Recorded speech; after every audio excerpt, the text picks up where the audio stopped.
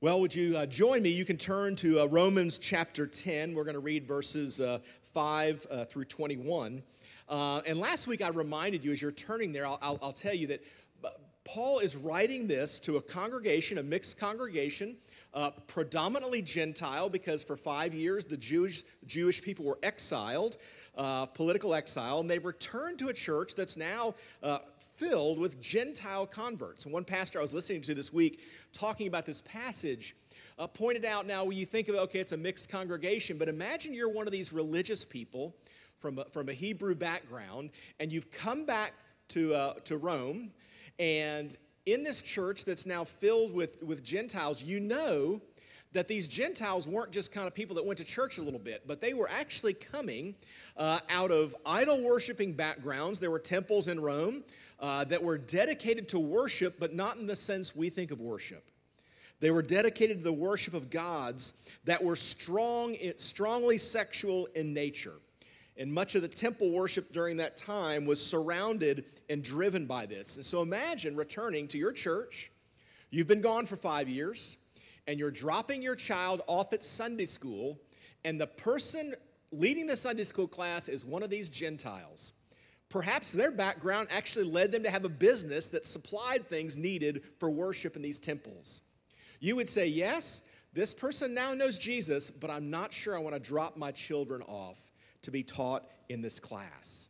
It just gives us a little more perspective on all that's taking place when Paul takes this three-chapter, not break, but a little of a side to address some of the issues that were particular to the Jewish population. But we said last week, don't think of it Jewish and Gentile, think of it religious and non-religious. He's addressing those from a religious background like many of us. In our passage this morning, in Romans chapter 10, we're going to see as Paul talks to these Israelites and their concerns, the religious people of the day, he's going to point us to three things. He's going to point us to how God doesn't save us. He's going to point us to how God does save us. And then he's going to point us to how God sends us. So if you would you read with me Romans chapter 10, verses 5 through 21. For Moses writes about the righteousness that is based on the law, that the person who does the commandments shall live by them. But the righteousness based on faith says, do not say in your heart, who will ascend into heaven? That is to bring Christ down. Or who will descend into the abyss, or the deep, yours may say. That is to bring Christ up from the dead. But what does it say? The word is near you, in your mouth and in your heart. That is the word of faith that we proclaim. Because if you confess with your mouth that Jesus is Lord and believe in your heart that God raised him from the dead, you will be saved. For with the heart one believes and is justified, and with the mouth one confesses and is saved. For the scripture says, everyone who believes in him will not be put to shame. For there is no distinction between Jew or Greek, for the same Lord is Lord of all, bestowing his riches on all who call upon him. For everyone who calls on the name of the Lord will be saved. How then will they call on him in whom they've not believed? And how will they believe in him in whom they have not heard? And how are they to hear without someone preaching? And how are they to preach unless they are sent? As it is written, how beautiful are the feet of those who preach good news. But they have not all obeyed the gospel. For Isaiah says, Lord, who has believed what he has heard from us? So faith comes from hearing, and hearing through the word of Christ. But I ask, have they not heard? Indeed they have. For the voice has gone out into all the earth, and their words to the ends of the world. But I ask, did Israel not understand? First Moses says, I will make you jealous for those who are not a nation. With a foolish nation, I will make you angry. Then Isaiah is so bold as to say, I have been found by those who did not seek me. I have shown myself to those who did not ask for me. But of Israel, he says, all day long, I've held out my hands to a disobedient and contrary people. Friends, this is the word of the Lord. Thanks be to God. Would you pray with me? Jesus, would you use your word today to remind us of our need again for your grace? And not only our need for grace, but would we look around at everyone around us and see their need for grace? And would that cause us to be people who love our neighbor? because we love you, and we love you because you have first loved us. And when we see how you have redeemed us, and part of what you do when you redeem us in sending us out, we ask, we pray all of these things in Christ's name. Amen. Well, firstly, how God doesn't save us. How God doesn't save us. Well, Paul begins by addressing the religious person, trusting in the law when he writes, verse 5, "For Moses writes about the righteousness that's based on the law, that the person who does the commandments shall live by them." Later, we know that Paul writes, or in another place in Galatians chapter 3, Paul writes and he says this, "Cursed, or for all who rely on the works of the law are under a curse, for it is written, 'Cursed be everyone who does not abide by all things written in the book of the law to do them.'" Now, when we think of the law, our mind generally leaps to the 10 Commandments in Deuteronomy. But the law is much greater than just the 10 Commandments. It's actually the first 5 books of the law. Genesis, Exodus, Leviticus, Numbers, Deuteronomy. Genesis, Exodus, Leviticus. Yeah, there we go. Make sure I get it right. It's all these things. So it's more than just these 10 commandments that are there. And you realize these first 5 books of the law have a great deal of breadth in terms of what they cover in law. There's religious law. There's marital law. There's agricultural law. There's business law. There's political law. There's parental law. There's dietary law. There's estate law. There's hygienic law. And that is just part of what's covered. There's so much more there. And Paul is saying, one way you can be saved is if you can keep every one of these things perfectly. But of course, we know that Paul has told us earlier in Romans, that's not possible. But he's also told us the problem isn't with the law. The problem is with us. We are the problem. We can't do it. So the law doesn't save us. Well, what does? So what does save us? Well, how does God save us? Verses 8 through 13 talk about this. Paul makes it clear in verses 8 through 13 that people can be saved. That's the good news. People can be saved. God is at work. But he helps us to see as we think about all of Romans, but what do we need to be saved from? I was watching a video this week, a friend of mine had posted, and it was all about Christian jargon that people use. And yet so many people, they may come into the church having never been around it, and they have no idea what it means. So when we say we must be saved, what does that mean? Well, Paul is writing to explain to us from what we are saved and how we can be saved. He reminds us that our first and our greatest problem from which we need to be saved is sin. Sin are those twisted heart desires that show deep down what we think. They show what we love, and they show in themselves and how we live. So we need to be saved from our sin.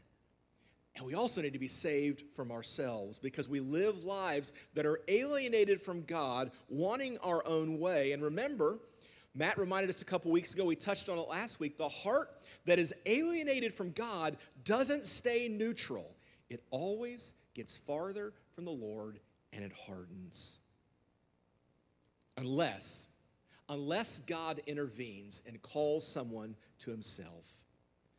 Look at what Paul writes. He says, "But if you confess with your mouth Jesus is Lord and you believe in your heart that God raised him from the dead, you shall be saved." So what does it mean to confess with our mouth that Jesus is Lord? Well, confessing that someone was Lord would have been very common for the people in Rome to understand. Because you see, during this time, the different political leaders, the Caesars, would print and have printed these coins, right? They would have them minted. Coins that were there, and they were really intended to be called tribute coins.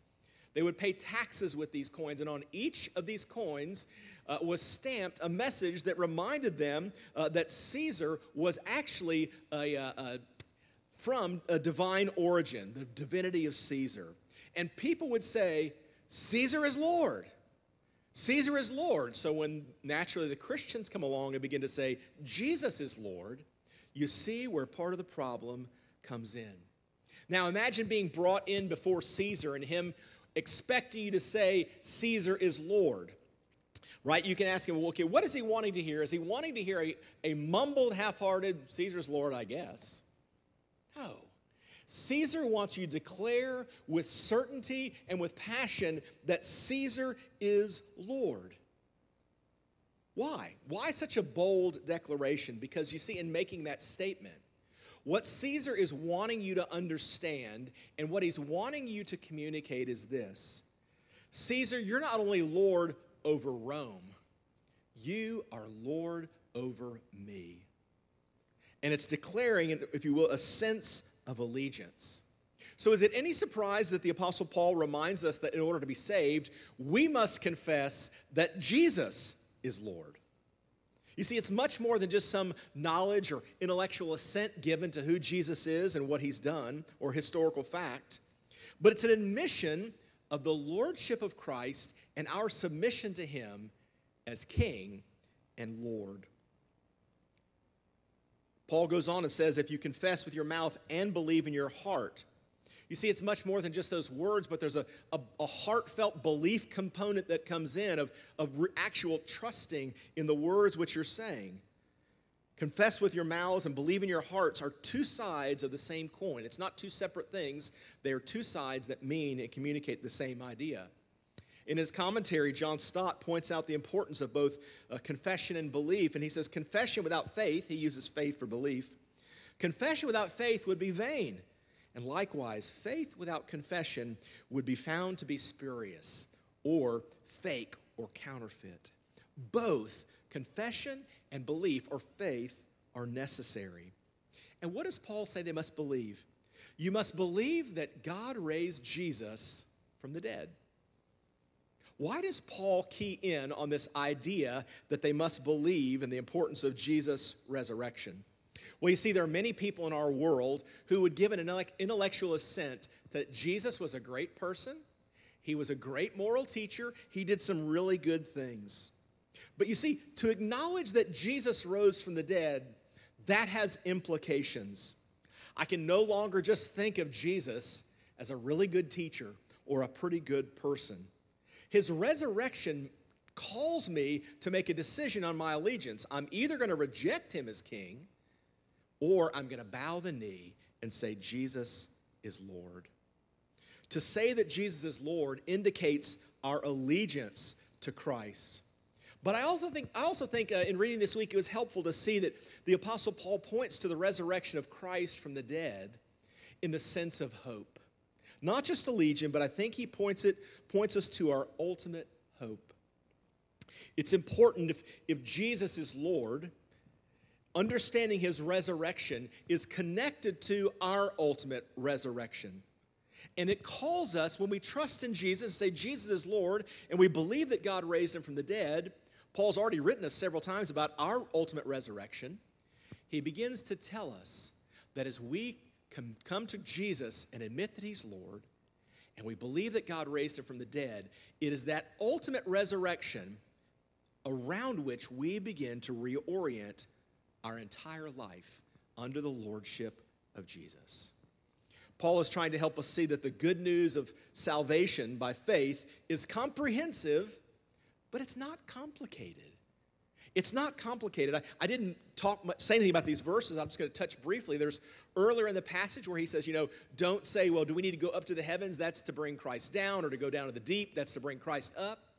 And then he says, well, what do you know? He says, well, the word is in your mouth. It's in your heart. He's trying to tell us that Jesus is close. He's here. You don't have to go looking far and wide for him. There's nothing you need to do. Jesus has done everything necessary for you. Christ is available. He's so available that he says that everyone who calls on the name of the Lord will be saved. And we see him use that word in this passage, everyone, several places. Well, what great news. Everyone who calls on the name of the Lord will be saved. That kind of news should move us. It's what he was hoping it would do in the Israelites that were in the church, or the Hebrews who had come to faith in Jesus. As they looked at their fellow Israelites, they began to ask, why aren't they trusting in Jesus? Paul wants that idea that anyone who calls in the name of the Lord can be saved to light something within them. So I was thinking about it this week, trying to think of a way to illustrate it, and this is the best I could come up with. If I were to stand up here this morning and everybody was, let's say our congregation was full and the sanctuary was, and I said, I have found, somebody gave me a phone number this week. And just by calling this phone number, whoever calls, they can actually get a free, all expense paid, all-inclusive trip to an exclusive island paradise. I know it sounds too good to be true. There's no timeshare tour you have to do. You just call the number, and they give you the free week of vacation in this beautiful place. All you have to do is call. Well, my guess is that some of you would be saying, what is that number? But I also know not every one of you would. Some of you would say, well, I hate the beach. Some of you would say, I'm too afraid to fly. Some of you would say, that deal's too good to be true. Some of you would say, Steve, we just don't trust you. All could be worthy responses. But some of you would say, can I get that number so that I can call? And Paul is saying here, everyone who calls on the name of the Lord will be saved. Everyone who calls on the name of the Lord. And naturally, he's hoping we would ask, well, how can that happen? How can we see people call on the name of the Lord? And Paul answers this by asking 4 questions. There are 4 questions that Paul's going to ask to help us understand what takes place. And he does this really, as I think about the passage, on answering the question, how does God send? How does he not save us? It's not by the law. How does he save us? It's by repenting and believing and confessing and admitting Jesus is Lord. And look what he does. He answers these 4 questions in verse 13 to 15, I think. For everyone who calls on the name of the Lord will be saved. How then will they call on him in whom they have not believed? And how are they to believe in him of whom they have never heard? And how are they to hear without someone preaching? And how are they to preach unless they are sent? As it is written, how beautiful are the feet of those who preach good news. In these questions Paul asks, he's asking, well, how are they going to call on, if that's what they have to do, how are they going to call on someone whom they've never believed? And how are they going to believe if they've never heard? And how have they heard if someone hasn't preached to them? And how is someone going to preach unless they are sent? You see, these verses remind us again that if people are called in the name of the Lord, God has to do something. God has to do something to be at work. But these same verses also remind us, just as God has to do something, so do we. So do we. For anyone to call on the Lord, to confess with their mouth, to believe in their hearts, they must hear from someone. Paul uses the word preach. Now, we might think about this preach and think of people like me who stand behind a pulpit and do this. That's not the idea that Paul is talking about necessarily. The idea is more of a herald. Right? A herald, one who would bring news, usually as a representative of a king or a military official. They didn't carry their own message. They had been given a message by one who was over them and entrusted with that message and told to go and to proclaim it. It could be one who was bringing good news to the kingdom of a defeat of an army and coming back and telling, but the herald is one tasked with carrying the message. The passage we read in our New Testament reading this morning in 2 Corinthians 5 is a similar idea, but it uses a different word. When he uses the word, we are Christ's ambassadors. We are Christ's ambassadors, and that God has committed to us, his people, the ministry of reconciliation. We have been given the ministry of reconciliation and the message of reconciliation, and we're ambassadors, and he says, as though God were making his appeal through us. We are those sent to preach and proclaim the good news of the gospel so that anyone who calls on the name of the Lord may be saved. And it's important for us to remember what the good news of the gospel is. And it's really important. It may seem very basic as I talk about these things, but you need to listen to the voices around us, often coming out of church, of what the good news is if you want to be a Christian. Because the good news isn't go to church. The good news isn't just be a better person. The good news isn't just try to sin, not so much. And the good news isn't vote, insert favorite political party here. Because you see, there are people in the city of Austin who would say, just go to church and try to be a better person, and that's what you need. And I'm going to tell you, friends, that is not good news. That's bad news. Because you know what? The law, that's what the law is. We can't do it. But we need to understand and remind us that Paul tells us part of what the message is. He says, faith comes by hearing, and hearing by the word of Christ. That the word and the message, of Christ are what's important. The message of the gospel is that Jesus, the very Son of God, died for our sins, rose from the dead, proving he had power over death and sin and hell. And by simple faith, you can trust in him and experience the forgiveness of your sin, the removal of shame that Paul mentions here. And you're given a new life. Repent. Just trust in Jesus. As simple as calling on the name of the Lord seems, Paul gives us a warning. And he asks that, but they have not all obeyed the gospel. They haven't all called on the name of the Lord. Well, Paul follows this warning by addressing some very important questions. And you see, with such wonderful news that whoever calls on the name of the Lord will be saved, with that wonderful news, the question we should have is not, the first earlier was, well, how do we get him to call? But here's the question, why don't they call? Why don't they call? And Paul answers by giving us three illustrations. He's going to point us to something that we hear, something that we feel, and something that we see, using all of our senses. He says in verse 18, but I ask, have they not heard? Here's what we hear. We hear a voice. He says, indeed they have heard.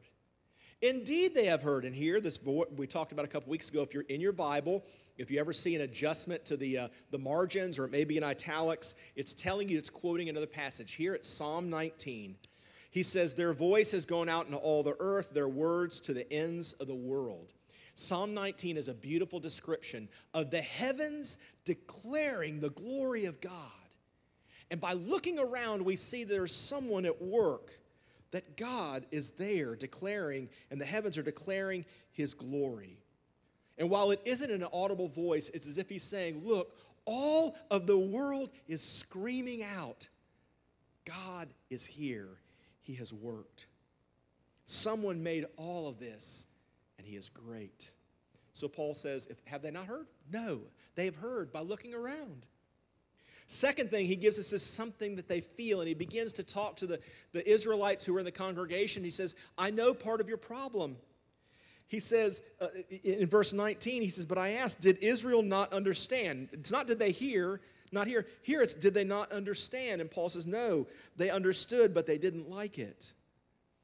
He tells them that God has worked in the salvation of the Gentiles, those non-religious people, to make these religious people envious.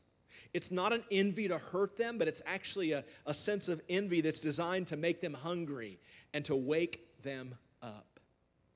He's drawing from Deuteronomy 32 and Isaiah 65 and saying, when you look at these Gentiles, these non-religious people who've come to faith in Jesus, you look down upon them. You look down upon them in judgment, but because you've forgotten, it's all of grace. And I have showered my grace upon them, even when they didn't deserve it, and precisely because they didn't deserve it. And Israelites, I want you to look at them, and I want you to want what they have. One of my favorite pastors refers to this as saying, we all need a little bit of holy envy. A little bit of holy envy. I'll tell you where you can see it. Go to an economically depressed area of the world, in particular outside of our country in a lot of ways, and get around some Christians. There's two things that will happen. I've seen this happen in Peru, in Mexico, and in China. Be around economically depressed people in other parts of the world who are Christians, and two things will happen. You will become convicted. First, you will become convicted by your abundance. The abundance of your stuff. And secondly, not far after that, you will become convicted of your lack of joy. Joy totally apart from stuff. Because Jesus is all they have, and he's come to realize that Jesus is all they need. They have joy. I've been so reminded about this just the last few weeks as one of our members, Joanne Rawson, and her daughter Abby, as they've undergone difficulty with trying to find Abby a place to live, and then both in having COVID-19 and having to deal with all of those things. And as she would send updates, the end of the email always said something, thank God for his answered prayer. Thank God for his goodness to us. And I'm going to tell you, there's times where I look at her circuit and I go, I'm not sure I'd say that. But I want that to be true of me. A little bit of that holy envy. So there's something we hear, something, a voice from the Lord, something we feel, that envy. But lastly, he said there's something he wants us to see. He talks about it in verse 21. He's quoting Isaiah 65, verse 2. And he says, all day long I have held out my hands to a disobedient and contrary people. It's a picture of God's prophets, in particular Isaiah, calling the people to repent and to trust in the Lord. But we know that the human heart, left to itself, apart from God's sovereign mercy, only becomes harder and harder and more distant. This passage reminds us that God is merciful. The one he chooses and calls, he's the one who chooses and calls, but man is also responsible for something. Man must believe.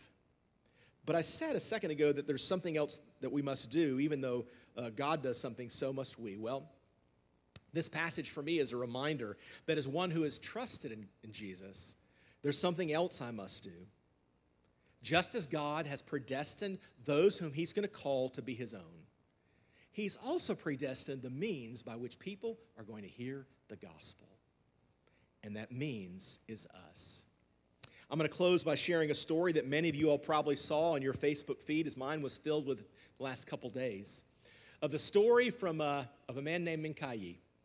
He was a tribal leader in a group of the Warani tribe in the jungles of Ecuador, where 5 missionary families moved down there to reach this unreached group of Indians who had no gospel presence, and they set out to go, and they worked to develop a relationship, and one day these 5 men landed on the beach, and rather than being greeted with a warm reception and open arms, these 5 men were speared to death. 5 families now left without fathers. And in 1956, this group of American missionaries moved there in hopes of taking the gospel to this tribe that had been unreached. Many of you know the story of Minkayi, along with those five other friends. So 6 Indians killed these 5 men. Minkayi himself killed 2 of the men, I think Ed McCauley and Nate Saint, spearing them to death when their plane landed. Several of these Indian men who actually killed these missionaries came to faith in Jesus. You see, the families that moved to Ecuador, when their husbands died, they didn't leave. The wives stayed with their children that were there and continued to minister and seek to take the gospel to these Indians. And God's work carried on. Well, just last week, I think on the 28th of April, Minkayi went to be with Jesus, about 90 or so years old. And after coming to faith in Jesus, he often traveled to India and here in this country and different parts of the world, sharing his story. Some of you have seen The End of the Spear. Some of you have read Elizabeth Elliot's books, Through Gates of Splendor, Passion and Purity, all wonderful books. But Minkayi would travel around sharing his story, the story of how Jesus had saved him, the one who had murdered these missionaries. And his most frequent theme was this: as he was speaking to those in churches in different places, he would ask them this. He said, we lived angry. We lived hating and killing. And when you would ask him why, he would say, Yanga, meaning for nothing. We just did. Until the missionaries, he says, brought God's markings. And when he says God's markings, he's referring to God's word, of a path of how to live. Because Minkayi would say that when we would go with our dads hunting, we would leave a trail so that if we got separated, we could find the trail, the markings, and find our way back home. He said, we lived angry until the missionaries brought us God's markings. He said, now those of us who walk God's trail live happy and in peace. Then he would often ask, how long did you have God's markings before you brought them to us? He says, well, I don't know. Maybe if we'd had them sooner, that the Creator God did not see it well that we would live angry, hating, and killing for no reason. We could have walked God's trail sooner. Friends, we live in a time when people need the gospel. And God in his mercy has sent Jesus, his son. And he is at work even now in the hearts of people around us all the time. And would you join me in praying that we will become people who see their need, but who also see, as those who have been redeemed, we've been called to preach the gospel to those that are around us so that they can hear and believe and call upon the Lord and be saved. Would you pray with me? Lord Jesus, I confess that in my heart I'm often too much afraid. Afraid I won't say everything right when I know that people need you.